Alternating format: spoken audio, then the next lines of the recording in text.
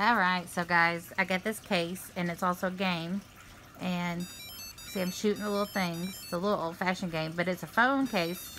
Oh, I died.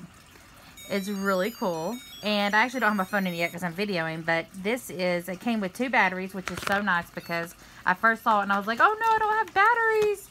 It came with 2. Here's my extra.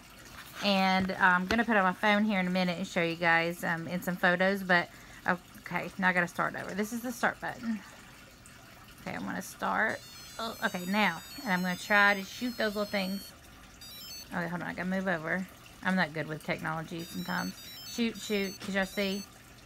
And then, let's see. But if you get hit by them, which I'm probably about to because I'm trying to do this one-handed. Oh, yeah. Anyway, this is really cool.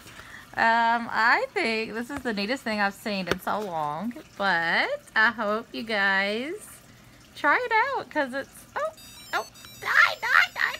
Oh, gosh. When Carson sees this, I'm in big trouble. It won't fit his phone. Oh, no. Yeah, you got to be faster. You can't do it one-handed. Okay.